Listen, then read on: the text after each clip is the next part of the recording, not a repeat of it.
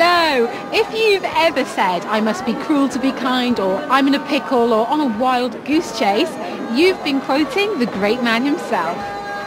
In the week that the country's been celebrating 400 years of William Shakespeare's legacy, I'm here in his hometown, Stratford-upon-Avon, to search for the religious influences that may have shaped his work. I decipher medieval wall paintings, glimpse a 16th century Book of Common Prayer believed to have belonged to him, and look for answers in the inscription on Shakespeare's final resting place. All the world's a stage, and all the men and women merely players. And we join Shakespearean actor Simon Callow as he reveals what it's like to perform the great bard's work.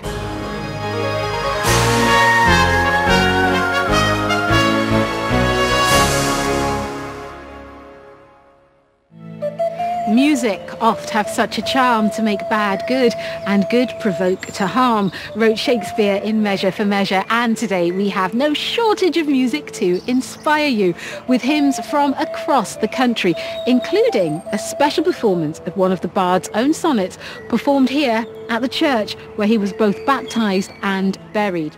But we begin with a joyous hymn that Shakespeare himself would have known, sung for us now in London where the bard wrote most of his plays.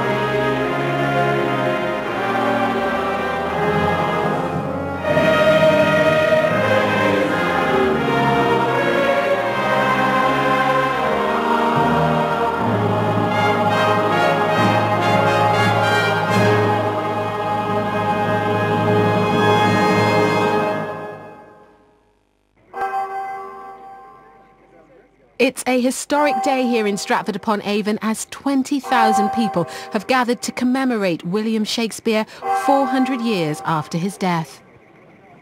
But it's not all sorrow and tragedy.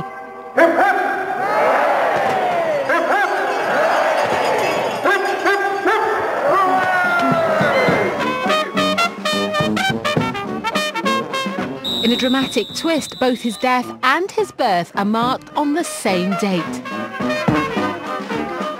He is the most celebrated playwright in the history of the theatre. It's quite hard to overstate the influence his work has had on language and culture, so it's no wonder his hometown is putting on quite a show. But although his works are well known, his personal faith is more difficult to uncover. Perhaps the first clue lies in the town's Guild chapel that was well known to Shakespeare's family. As Dr. Paul Edmondson explains, the young Shakespeare grew up in a time when Catholic imagery was suppressed. It was a turbulent time for religion. The state had moved from Protestant to Catholic to Protestant again, and it was a time surely of psychological trauma for the people. Shakespeare has a direct connection to this very chapel, doesn't he? He does. When his father was Chamberlain for the Borough Council, John Shakespeare ordered the whitewashing and the defacing of the medieval images here. So this wall painting that we can still sort of see is important then? The Last Judgment in this chapel was also known as a doom image. And in Macbeth, when Shakespeare's conveying just how awful the image of the murdered King Duncan is, he talks about it being like the great doom's image, perhaps thinking of paintings like this one.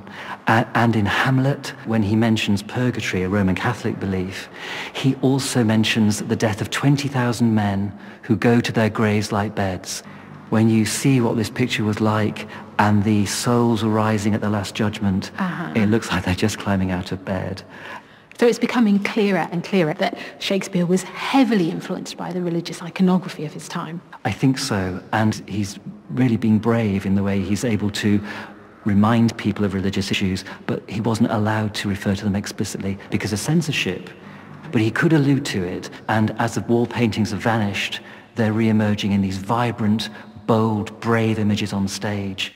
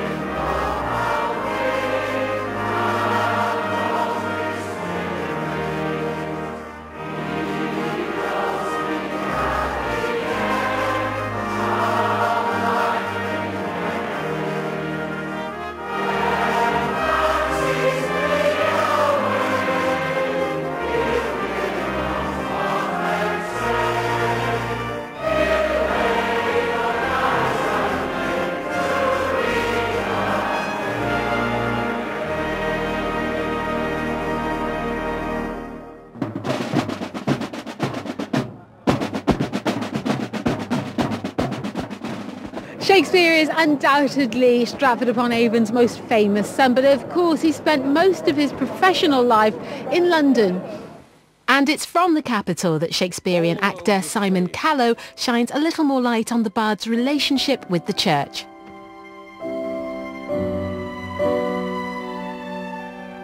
All the world's a stage, and all the men and women merely players. They have their exits and their entrances. And one man in his time plays many parts, his acts being 7 ages. Famous words from As You Like It, and surely the way Shakespeare saw the world. We're all actors in this wide and universal theatre, as he puts it. I've been enchanted, enraptured by the works of William Shakespeare since I was 5 years old. I've acted in his plays, I've written books about them. I've done a one-man show to try to find out who the man was who wrote these plays. He gives incomparably the greatest account of what it is to be a human being. But what of the spiritual dimension of his plays? This is Southwark Cathedral. In Shakespeare's day, it was St. Saviour's Parish Church, just a short walk from the Globe Theatre.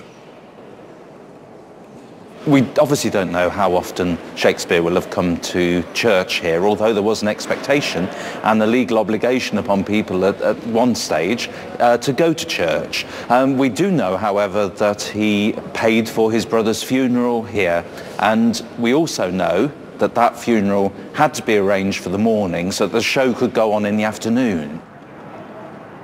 But the theatre was by no means universally accepted by the establishment. Indeed, when Shakespeare first came to the capital, all productions had been forced outside of the City of London. But I've come to Shoreditch, near the site of the first purpose-built playhouse in London, to discuss with Professor Alison Schell how it wasn't all condemnation. Here in Shoreditch, on the foundations of this actual church, was the first actors' church. So that tells us there was a church which looked favourably on actors. Yes, and I think that's partly because the techniques of actors were so often used by preachers themselves. Both professions of preacher and player were in the business of communication and effective, entertaining communication.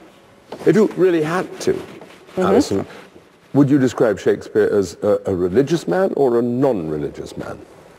I've never had the impression that he was somebody who found personal piety as important as many of his contemporaries did.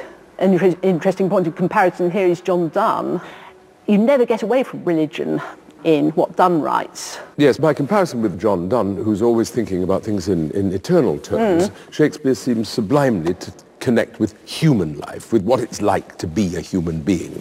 Yes, and in an age when Protestant theology was obsessed with the sinfulness of humanity, Shakespeare is offering a much more positive alternative, celebrating humanity. That's a religious perspective too. The idea of a spirituality rooted in human life is something that appeals to me, whether Shakespeare intended it or not. But what we do know, me and my fellow actors know, is that when we open ourselves to his work, we experience an extraordinary life force, a kind of profundity of emotion and experience, which almost amounts to a religious experience for us.